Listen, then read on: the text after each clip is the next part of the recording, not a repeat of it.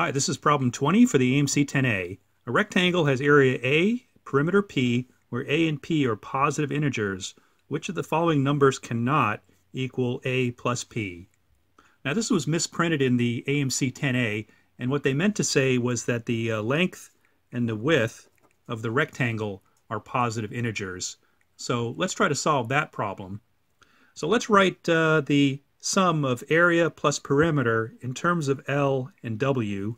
And so that's simply the area plus the perimeter, 2L plus 2W, is equal to what possible answer choices? So we need to recognize this as the one most common integer equation form on the AMC, and the solution method for this is pretty straightforward. We take the coefficients of L and W, multiply them together, add them to both sides of the equation, and we can now factor the left side into a very useful form. L plus 2 times W plus 2, and that's equal to the answers plus 4.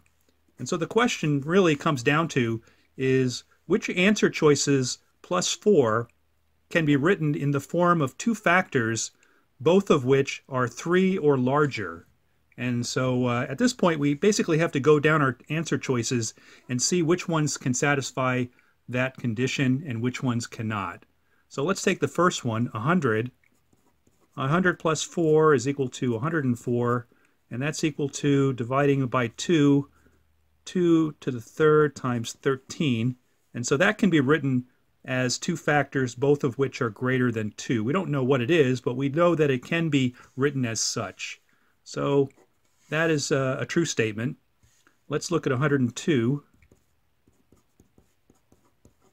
Now 106 is 2 times 53, so this cannot be written as two factors with both factors greater than 2. So this looks like our possible answer, but let's go through the other choices just to be sure. 108 is 4 times 27, so that can be written as two factors greater than 2. That's 2 times 5 times 11. That's okay.